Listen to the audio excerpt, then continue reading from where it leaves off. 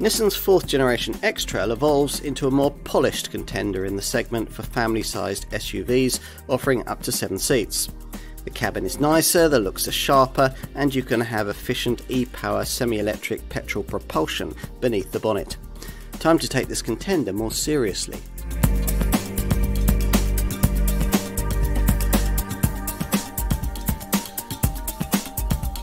Lots of brands claim to offer the world's best-selling SUV, and Nissan is one of them. The company's X-Trail angling for that title, and now in its 4th generation. It's certainly a very successful nameplate for the brand. Over 2 decades, almost 7 million X-Trails have been sold globally, and if you include the US market, where this car is branded as the Rogue, over 750,000 X-Trails find new owners globally every year.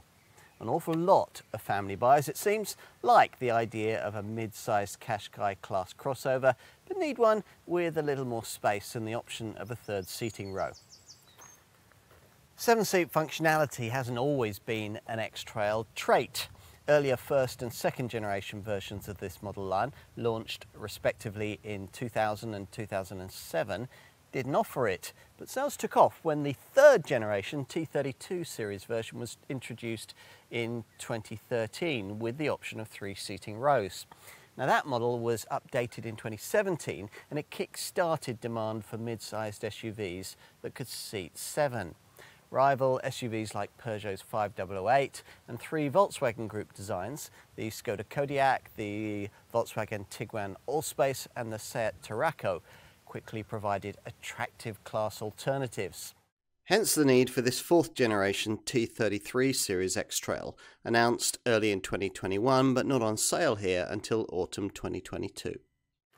Now this was the X-Trail that was supposed to be built in Britain under a deal done by Nissan CEO Carlos Ghosn with Downing Street back in 2016.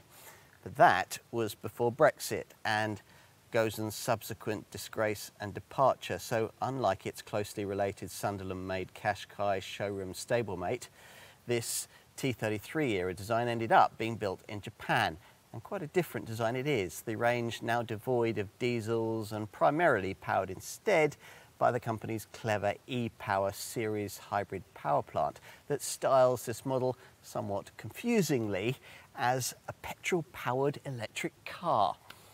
Will it work for your family? You'll need the industry's most comprehensive review, the Car and Driving Road Test, to find out.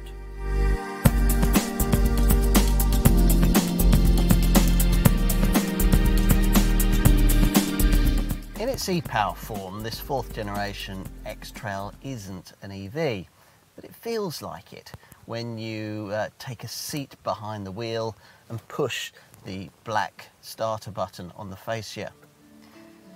You note the dashboard's EV and e-pedal brake regeneration buttons. There's the usual weird looking EV-like gear selector, and the virtual dials in front of you spin into place to reveal a power meter.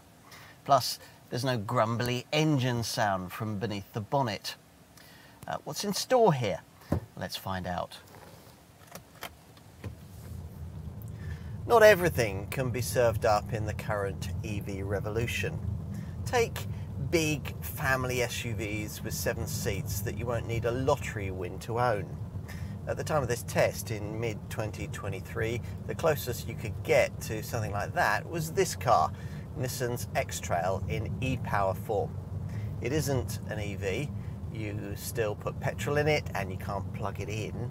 But on the other hand, the engine never actually drives the wheels, providing energy instead so that electricity can do the job, continually recharging the system battery as it goes. Hence Nissan's claim that this is a battery car with a 460-mile range and 5-minute recharging. Confusing, isn't it? Or at least it will be to the legions of previous X-Trail owners whose only exposure to this model line has been via a conventional rumbly diesel, the kind of power plant that these days Nissan only fits to its vans.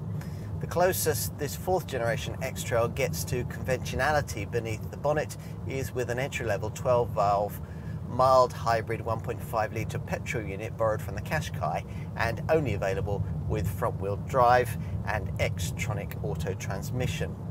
This has a base output of 163 PS, makes 62 miles an hour in 9.6 seconds on the way to 124 miles an hour, and is a power plant the brand expects most potential owners to completely ignore.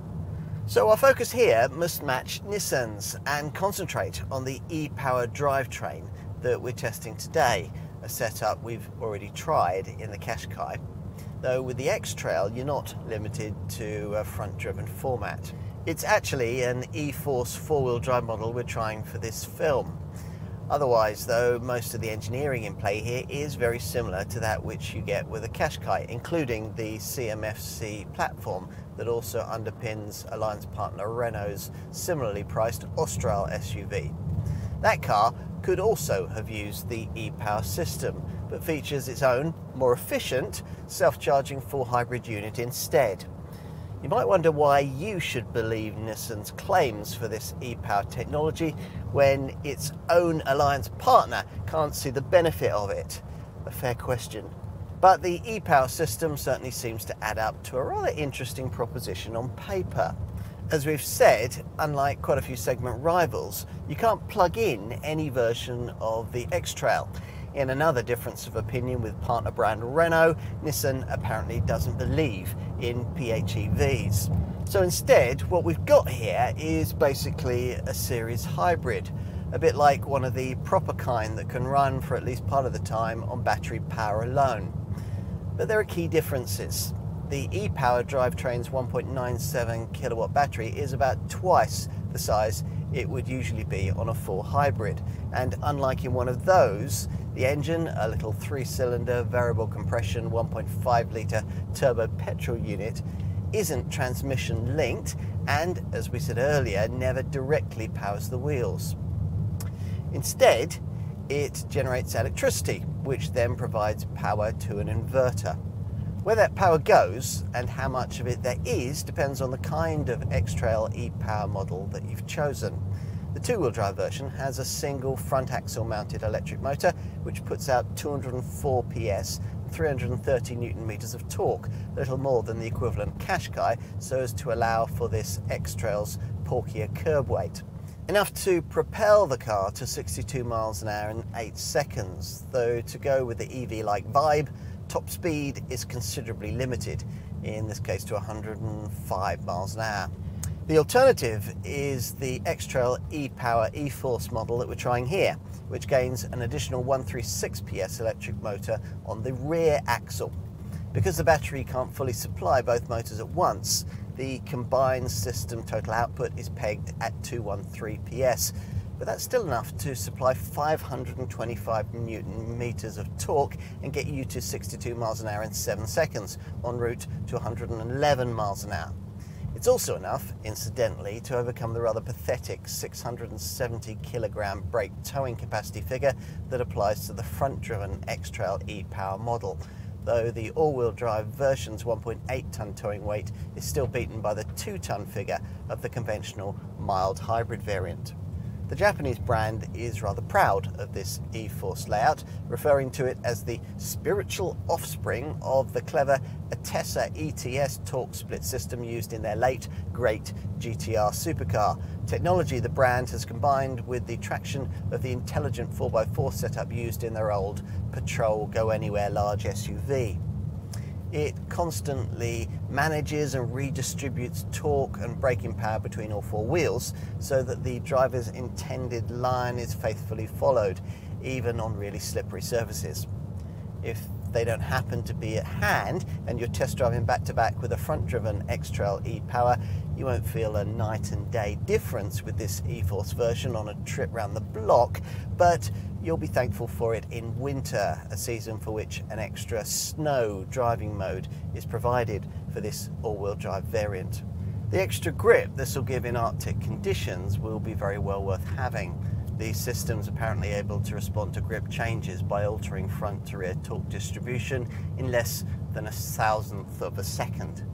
Whatever kind of X-Trail e-Power model you decide upon, it will of course only work with auto transmission, but does so more smoothly than the CVT autos used in some full hybrids, thanks to a feature called linear tune, which is supposed to tie engine revolutions to road speed. For sure, you don't get the furious revving and mooing that tends to accompany press-on progress with most more conventional self-charging hybrids. But even here, with heavy applications of your right foot, the needle on the power meter ahead of you whirls around like a windmill, totally out of sync with the speedometer alongside, as the drivetrain works out precisely how it's supposed to propel the car forward.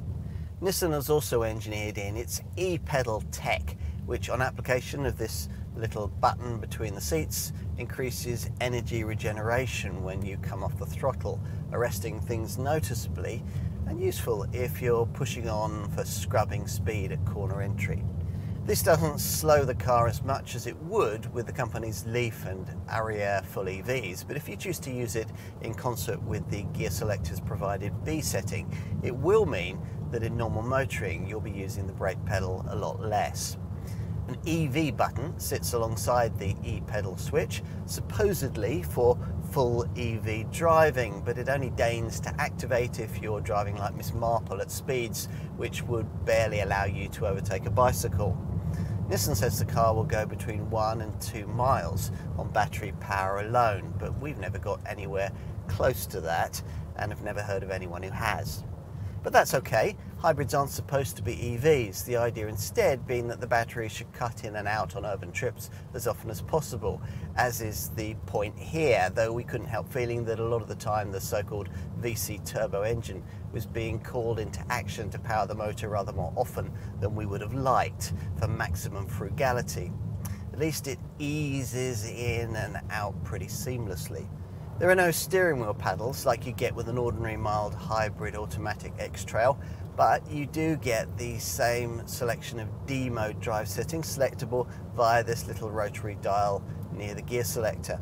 Standard is the default one, and there's Eco if you're feeling virtuous, but predictably, to make this Nissan feel in any way eager, you have to leave it in Sport. Select that, and if you're running late on your favoured twisting secondary school run route, you might be pleased to find that this particular X-Trail isn't a complete duffer when it comes to a series of twisting secondaries at speed, though your passengers won't thank you for putting that attribute to the test without a very good reason. The steering's not being too anaesthetised. Cornering traction, particularly in this E-Force model, is reassuring, and you can string a series of faster turns together surprisingly neatly, though a rival Seat Tarraco still feels sharper.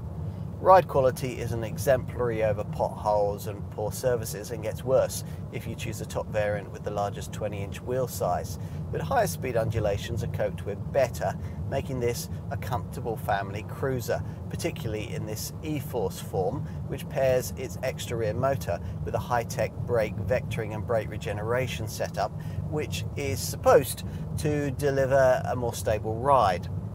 Avoid stressing the little engine, keeping it in its sweet spot, and you'll find that refinement's excellent too. If you've stretched to a top Techno model like this one, your X-Trail will come with Nissan's improved suite of Pro Pilot drive assist features, which gives you active lane following, automatic speed limit adjustment, and what Nissan calls Navi-Link, which uses GPS data to automatically slow the car for bends.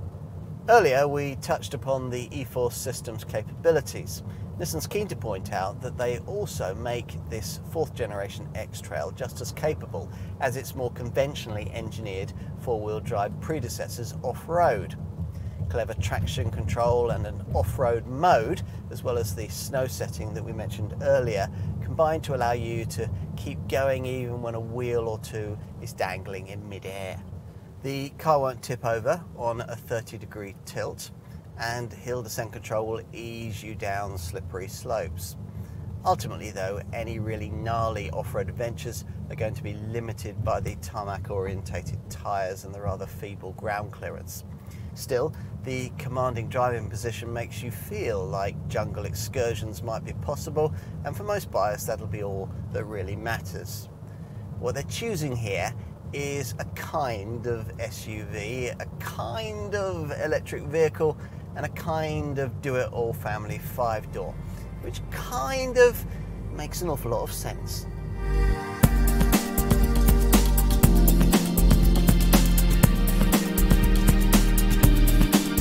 There's been a bit of a styling switch with this 4th generation X-Trail. Its predecessor merely visually resembled a supersized version of the brand's smaller Qashqai SUV, partly because it also had to replace a previously offered 7-seat +2 version of that model. Despite a range of familiar brand styling cues, this Mark IV T33 era X-Trail, in contrast, is very much its own car and much more chunky SUV than stylized urban jungle crossover. This is particularly evident from this squirrel side profile, which Nissan has tried to smarten with a rear C-pillar it claims to have shaped to resemble a dolphin fin. Roof rails and a contrast-coloured roof get fitted to plusher models. Muscular black-clad wheel arches house rims are between 18 and 20 inches in size. We've got 19 inches here. And the prominently raised chrome-embellished lower trim panel is supposed, in Nissan's words, to bring a sense of fluidity to the sheer surfaces of the doors. The boxy shape, with its floating style roof, is also surprisingly aerodynamic, thanks, Nissan says, to underbody covers that manage airflow beneath the vehicle and a unique air curtain that is supposed to precisely direct airflow from the front to the sides of the car. The front end certainly makes a statement that's anything but shy and retiring. The usual signature V-motion Nissan grille is flanked by a 2-tier light structure, the lower part on each side made up of LED headlights that appear moulded within the bodywork of the front bumper. These upper combined daytime running light and indicator strips nestle against the shut line of the bonnet. What Nissan calls 3D tyre deflectors feature in the lower front fascia, just above a silvered lower skid plate. At the rear, taut horizontal lines sit just above and below the number plate mounting, while split rear lights ensure a wide aperture for the tailgate. The silver panel curves under the rear bumper, aiming to emphasise this car's intended adventurous character.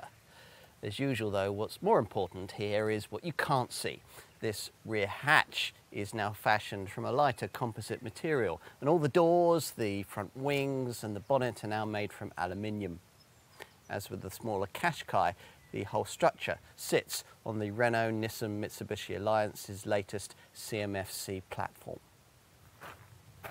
So, quite a departure from the more familiar Qashqai outside. Will the same be true in the cabin? Let's see.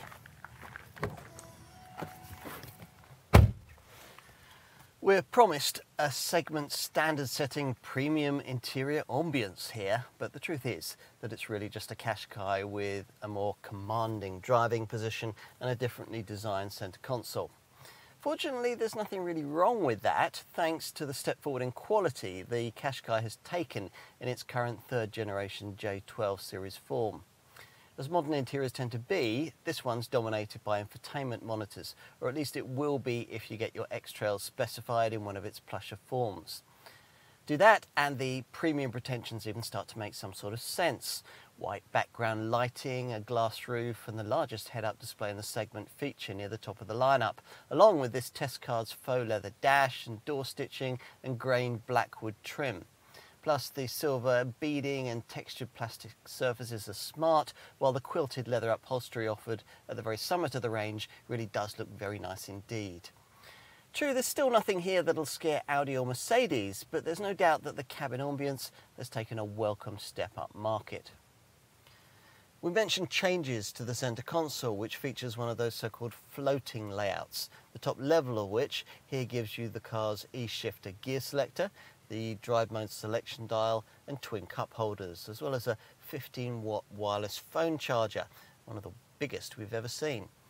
The lower tier of the floating console is for storage, and though there's not as much of it as you get with similar arrangements on full EVs, you'll be able to fit in items like a wallet or a tablet. The brand talks of the fanatical attention to detail that's gone into creating what seems like quite a familiar environment. Perhaps it's all the more impressive that you don't really notice it.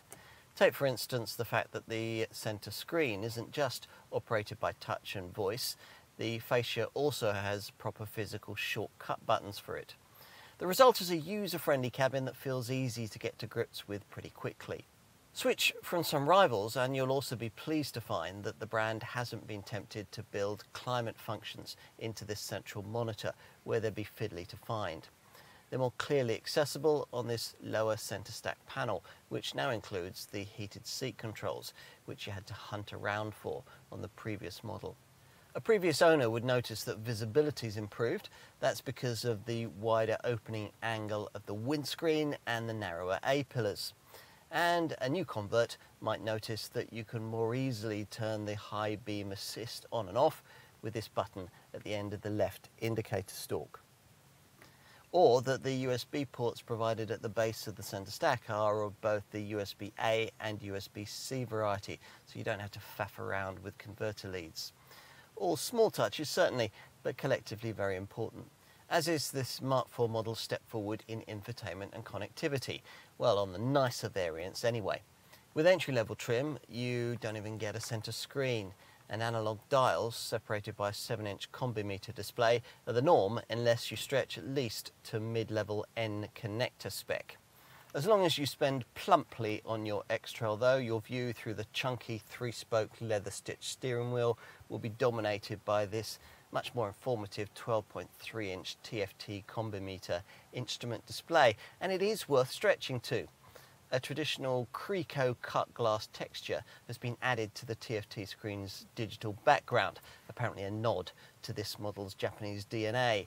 And as usual with virtual instrument tech, you get 2 computer-generated dials separated by a customizable center section for safety, drive assist and traffic sign features. Plus, in this case, the layout can also be tweaked into a funky rotated view. The right-hand speedometer gauge, which only shows in even-numbered increments, has a lower fuel meter. The left-hand gauge will be a rev counter in the mild hybrid version, or, as here, a power meter in e-power variants, complete with a battery charge readout at its base. Provided you've avoided entry-level trim, anything else you need to know can be found on the car's centre screen, which is 8.2 inches in size with a centre premium trim, but gains this 12.3-inch Nissan Connect display from N connector spec upwards. Like everything else in this cabin, this monitor's functionality is super straightforward. We talked about these lower shortcut switches, and there's a further row of virtual buttons for navigation, music, phone and media functions on the screen's right-hand edge. From its home starting point, where the display will usually be split into widget sections for phone, audio and Google navigation, you can then swipe left or right to get access to an analog clock and Nissan's suite of connected services, which are quite sophisticated, compatible with Google Assistant and Amazon Alexa devices. This screen also includes a TomTom live traffic service and Wi-Fi activation for up to 7 devices at once. Plus, the Apple CarPlay smartphone mirroring at this level in the range is of the wireless sort, and Techno-spec models like this one get a strong-sounding premium Bose audio system. What else? Well, that raised driving position offers a good range of adjustment, both in the height-adjustable Qashqai-derived seat, which also offers good support, and the great-to-hold reach and rake steering wheel. There's lumbar support for the driver too. The broad windscreen gives better forward vision this time round. Unfortunately, your over-the-shoulder view isn't quite as good, restricted a little by the thick rear pillars, but rear parking sensors and blind spot monitoring are standard on all models, and on all but entry-level trim, you get a rear camera too, with an excellent multi-camera around view monitor setup, standard from mid-range N connector trim upwards. In line with its family-orientated role, the X-Trail needs to provide a practical cabin. Does it? Well, you decide. The door pockets aren't that big, the glove box turns out to be smaller than it looks, compromised by a fuse box, and there are no useful touches like footwell storage or underseat trays. We talked earlier about the stowage beneath this centre console and the two USB ports near this wireless charging mat at the base of the centre stack. There's a 12-volt socket here too. This butterfly lidded box between the seats is nice to have, but has no connectivity ports inside, just a recessed area and a cheap bit of lower felt that isn't stuck down and doesn't cover the base of the receptacle. It's nice though that you get an overhead sunglasses compartment even when this glass roof is fitted. And the basics are covered off reasonably well, so you get nice deep cup holders between the front seats and ticket clips in the sun visors. Let's move to the second row. The rear door opens widely to 90 degrees for easy access, and at first glance the cabin looks as spacious as the statistics promise. Once inside, you'll find that the extra 40mm of length between the wheels that this car enjoys over its Qashqai stablemate enables it to offer very reasonable standards of legroom, something further aided by these sculpted front seat backs, but most notably by a bench that can slide backwards or forwards over a 260mm range, giving between 610 and 820mm of leg space, depending on the position. The backrests recline too. Nissan has raised the seats up so as to give you a good view forward, but compromised headroom a little as a result, particularly on models fitted with the panoramic glass roof that comes fitted further up the range. The centre transmission tunnel is pleasingly low, and as a result you could fit 3 adults abreast in this second row if you really had to. It's just a pity that the seat cushioning is rather flat and shapeless. Plusher versions get USB-A and USB-C charging points, dedicated climate controls and sun blinds integrated into the rear doors. On all variants there are big door bins, seat back pockets, an overhead reading light on each side and coat hooks in the grab handles. There's no centre armrest, but if there are only 2 of you back here and you've a plusher model fitted with the more flexible 40-20-40 split backrest, as in this case, you can pull on this little strap and pull the centre part of the backrest forward, at which point a couple of cup holders and a pen tray are revealed. As before, there's a choice of either 5 or 7 seat versions of this model. Nissan expects that most likely owners will want their X-Trail fitted out with the 3rd seating row we have here. Now, if you've chosen that, then in theory the process for gaining access to the very back of the car isn't too complicated. There's a catch on the seat shoulder to activate it, but that mechanism only works if the front seat is far enough forward to be out of the way of the mechanism tumbling forward, which with most regularly sized front seat occupants it won't be. So you'll usually have to push the front seat forward before you can start to even think about 3rd row entry. Even then, the entry aperture revealed is very small indeed, and access will require a degree of athleticism which might be beyond Granny if you're thinking of confining her there on your Sunday afternoon trip out to the garden centre. Perhaps it's best all round not to even think of confining her back here in the first place. As with most SUVs in this class, these extra pews are really only intended for children or medium-sized adults on short journeys. Nissan says that they're suitable for occupants up to 160 centimetres in height, think around 5 foot 2 inches. The leg space on offer is about the same as you get in the 3rd row of rivals like Volkswagen's Tiguan Allspace or Seat's Tarraco. In other words, there's very little indeed, and the high floor means that your knees are raised up towards chest level. A Hyundai Santa Fe or Kia Sorento would give you a little more room back here, but would cost you quite a lot more too.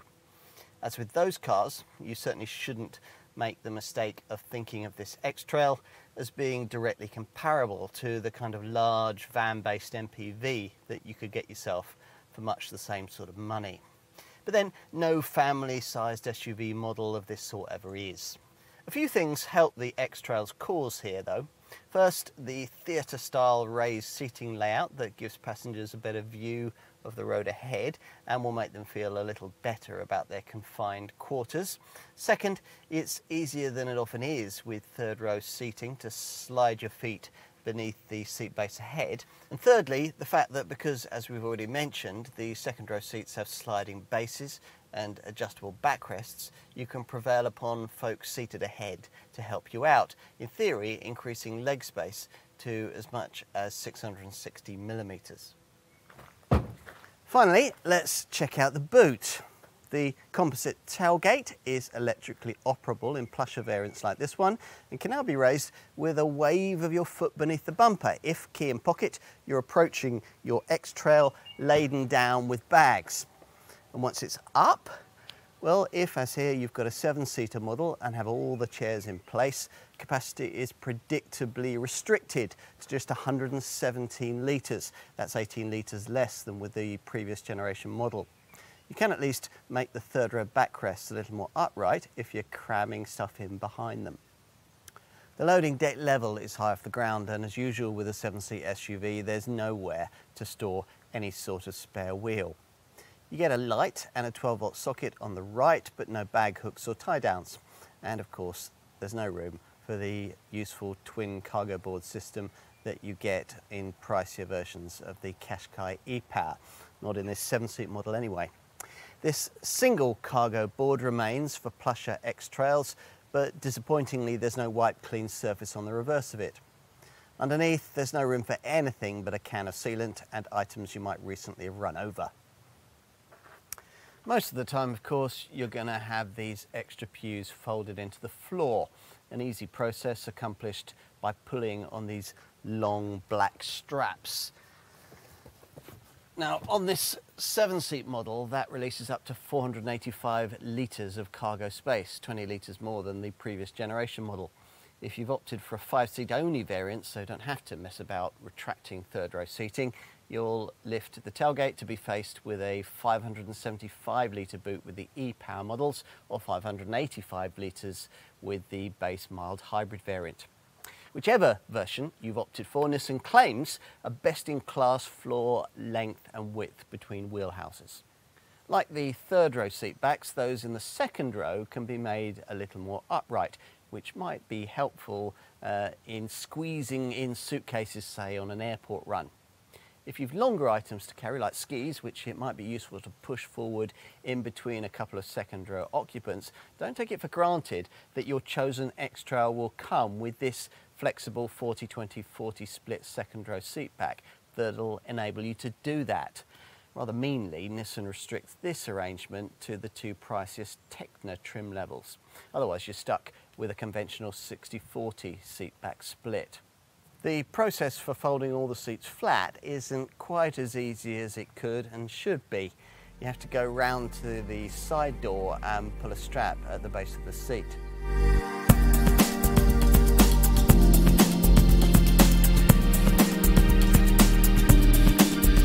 You'll need to study the X-Trail price and spec list quite carefully before making up your mind on variant, because unlike this plush test car, lower order variants are quite heavily decontented in terms of equipment.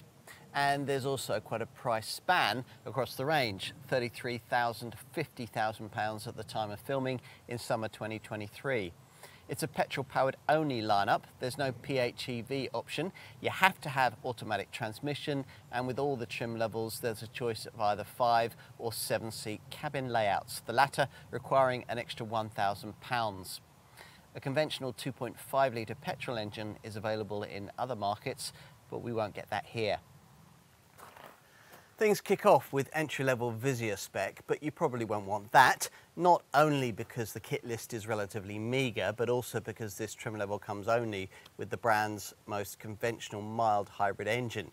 Nissan calls it the VC Turbo, a 163 PS front-driven only powertrain the company thinks will account for a minority of sales.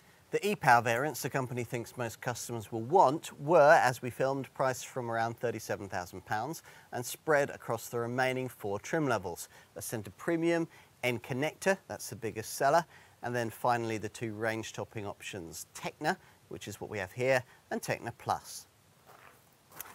Across these spec options, if you're looking at 5 seats, you'll have the choice of all 3 available powertrains at prices that'll see you needing to find just under £3,500 more than you'd pay for the brand's smaller Qashqai model.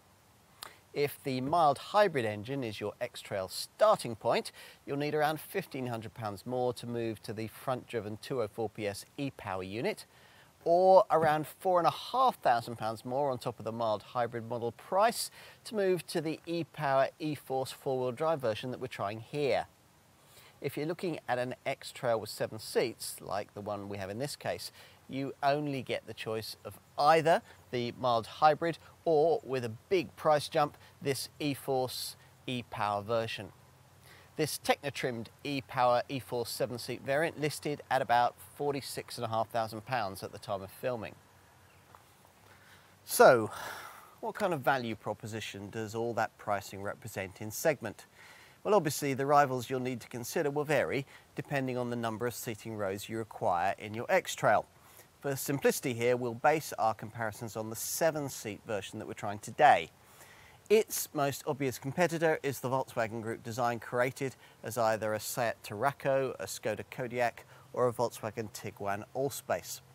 If you're looking at a mild hybrid X-Trail, you'll be comparing against these three models in their base 1.5 litre 150 PS Eco TSI petrol form. And if you do that, you'll find that the Tarraco's priced similarly.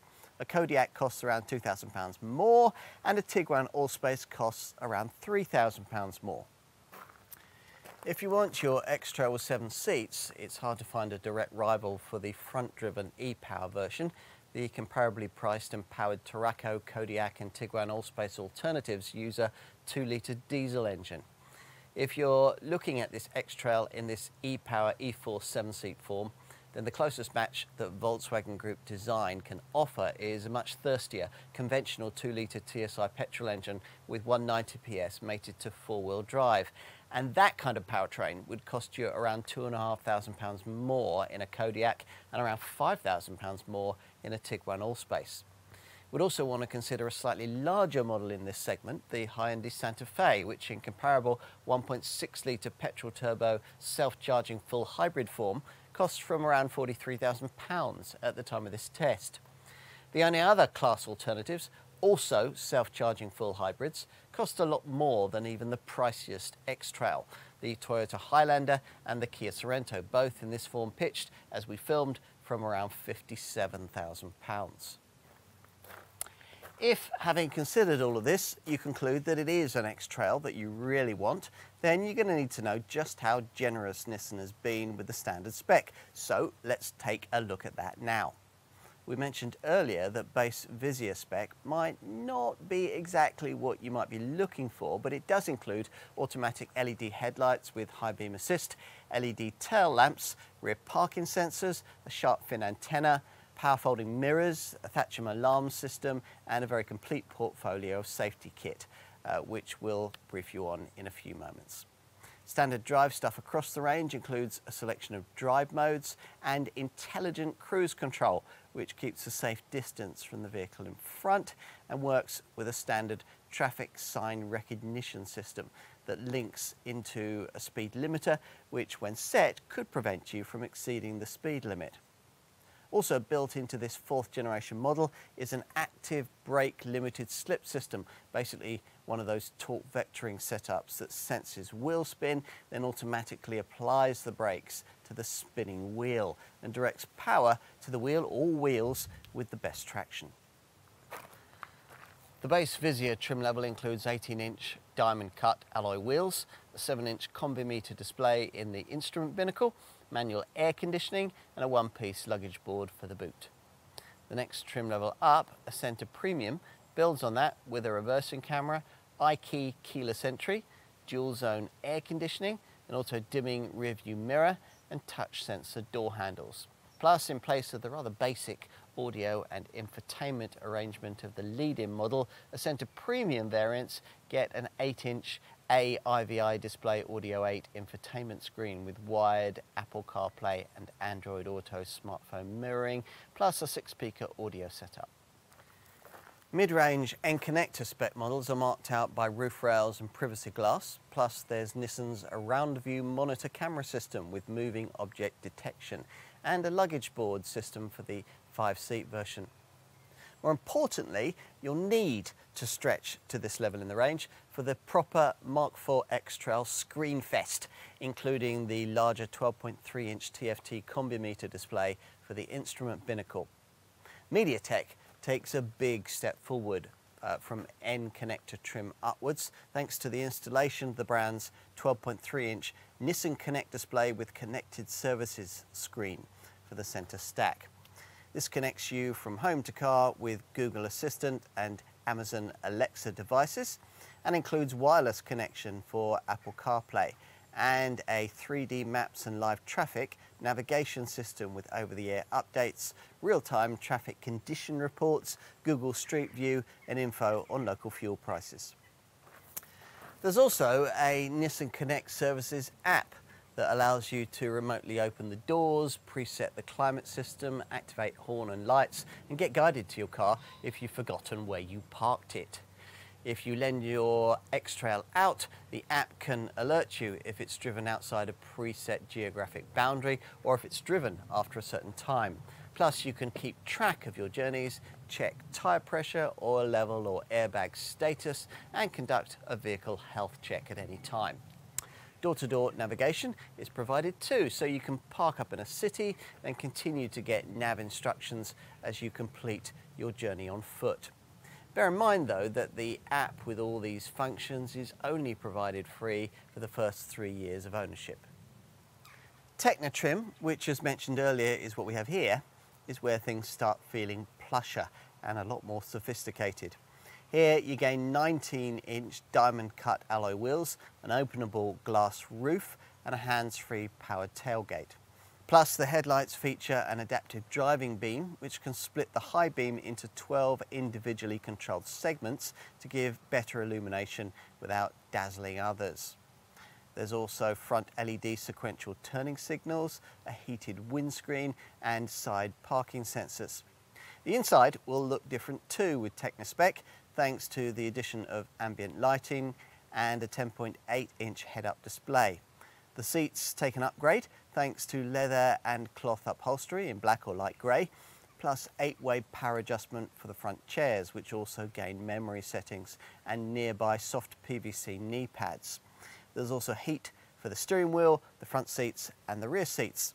Plus you get a wireless charging mat, a 40-20-40 split second row seat back, rear door sunshades and 3-zone air conditioning which adds second row climate controls. Another advantage to stretching up to Technotrim is that your X-Trail will come with Nissan's clever ProPilot Assist with NaviLink system. This can accelerate and brake the car within a single lane on the highway, if necessary stopping the car then automatically starting it again in heavy traffic. This updated system can also adapt to speed limits and, using navigation data, to road topography. So for instance, it will automatically slow the car as you enter the curve of a motorway slit road. The system will also apply corrective steering lock to prevent dangerous lane changes and stop the car if you're about to hit something at parking speeds. At the top of the trim tree is Techno Plus, which gains 20-inch diamond cut alloy wheels, quilted premium leather seats in black or tan finishes, and an uprated premium Bose sound system with 10 speakers. What about options across the range? Well, as usual, most of the available colours cost extra. We've got champagne silver here. If you avoid the 2 base trim levels, you can pay extra for 2-tone paint too, which gets you this contrast coloured roof. With this Techno trim, you can add the premium Bose audio system, and across the range there are various practical accessories. Things like luxury floor mats, also offered in velour or rubber, a rear bumper protector, side steps, illuminated kick plates and a reversible trunk liner for the boot floor. You can also add roof crossbars, which in turn will allow you to add a bike carrier, a ski carrier and a roof box, plus of course you can add a tow bar. Let's finish with a look at safety. A decent level of camera safety kit shouldn't be optional on a car of this price these days, and thankfully it isn't here, hence this model's full house 5-star Euro NCAP rating. A blue button on the right-hand steering spoke brings up a useful camera safety graphic showing the lane departure warning, blind spot warning, blind spot intervention and intelligent forward collision warning systems, the latter reinforced by intelligent front emergency braking that can recognise pedestrians, cyclists and junctions. There's also driver attention alert, which looks for signs of drowsiness and prompts the driver with an alarm and a shimmy of the steering wheel. And as mentioned earlier, high beam assist to dip your headlights for you at night. With most other brands, you'd have to stretch to top trim or buy a pricey optional pack to get rear cross traffic alert, which warns you of approaching traffic when you're reversing out of a space. It's standard here, and on an X-Trail this works with intelligent rear automatic braking, which applies the brakes if an object is detected while you're reversing, a child or a dog in your driveway for instance. It's annoying that other makers think features like this are a luxury.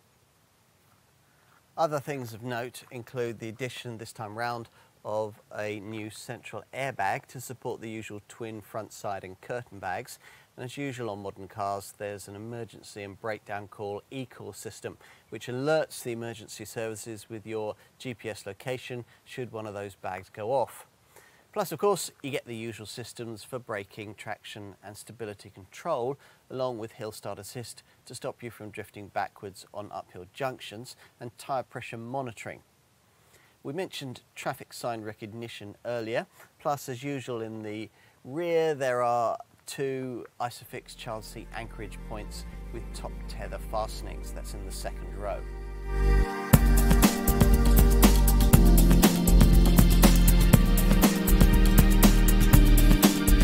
European crossover customers spend more than 70% of their time driving in urban and suburban environments, which is why this X-Trail e-Power allegedly spends more than half of the WLTP rated combined cycle with its engine switched off. Not bad for a car that does without the charging limitations of a conventional EV or plug-in model. So why is just about every other brand in the industry, including Nissan's alliance partner Renault, avoiding the use of this kind of powertrain? Is the logic behind it in any way flawed? On one side of the argument, you have brands like Honda pointing out that there are some periods in a vehicle's operating cycle when the most efficient option is to have the engine, not the electric motors, driving the wheels, which is impossible with the e-Power setup. Now Nissan, of course, thinks differently, claiming this drawback is outweighed by the system's benefits, though the fact that the e-Power approach can't markedly improve on the efficiency stats of a conventional self-charging hybrid drivetrain formula that's been around for 2 decades suggests otherwise. In our driving section, we told you how the e-Power system's electrified elements worked. Well, the combustion part of the setup's pretty clever too. Instead of using conventional connecting rods, the VC turbo variable compression engine's pistons are joined to the crankshaft via multi-link motor-driven devices, which vary the top and bottom dead center of the pistons.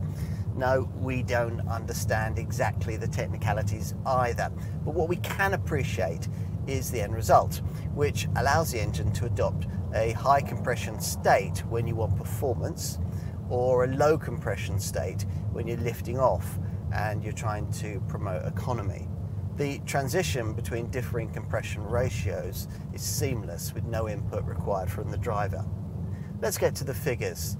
In front-driven form, the X-Trail e-Power delivers up to 48.7 miles to the gallon on the combined cycle and up to 132 grams per kilometre of CO2.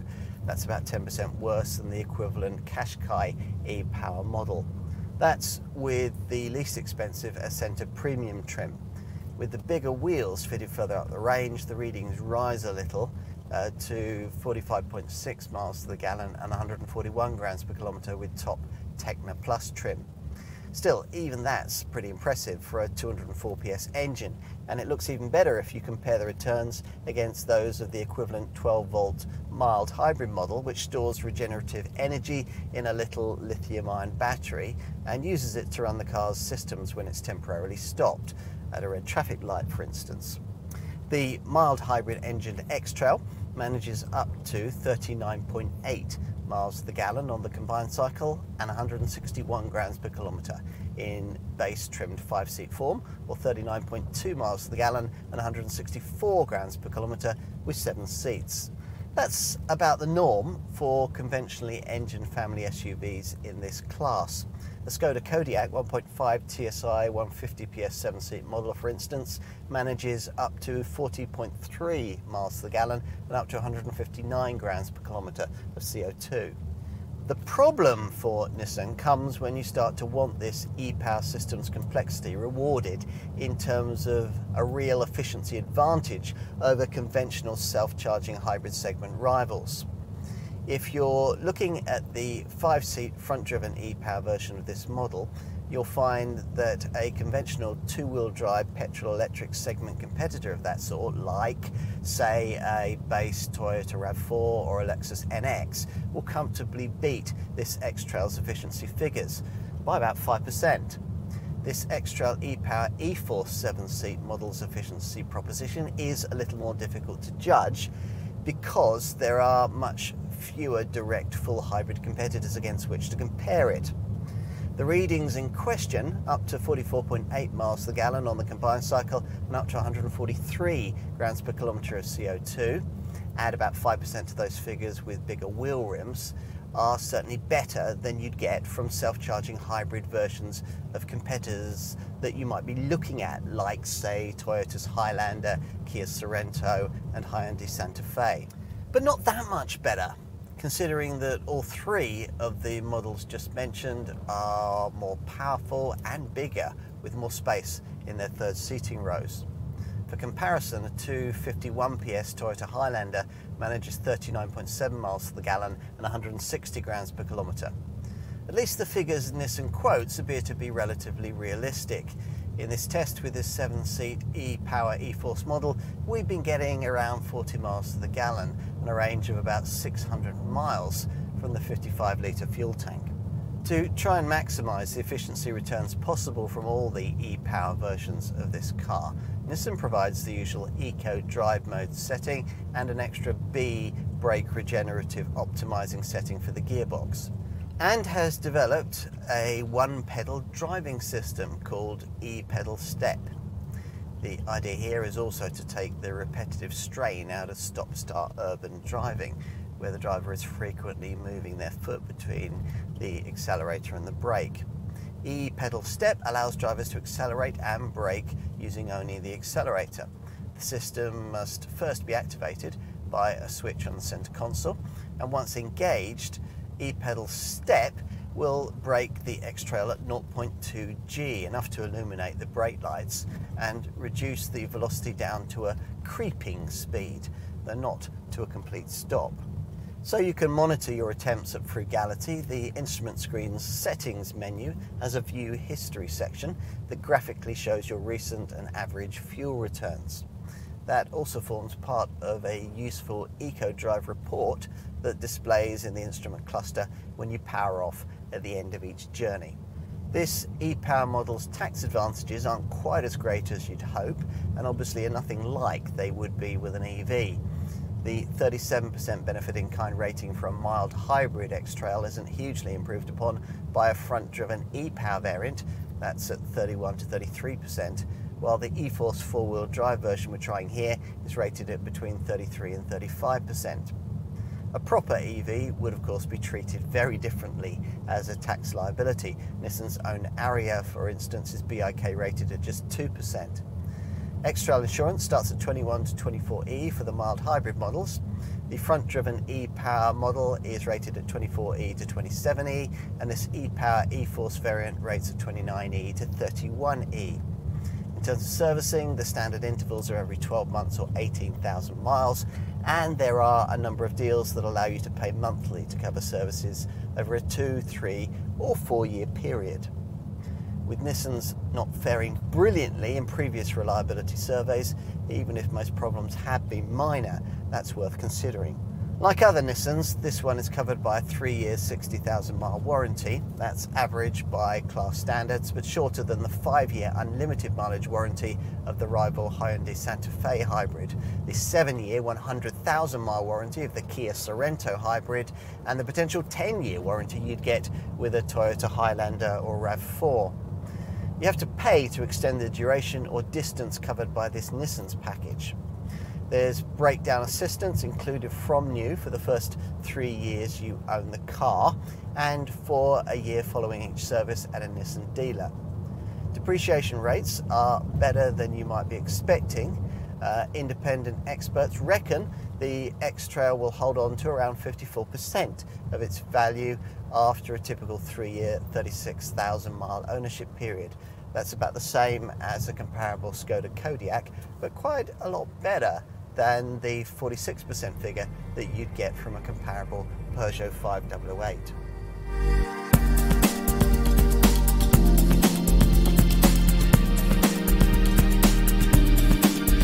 We can see why this 4th generation X-Trail could be so successful for Nissan.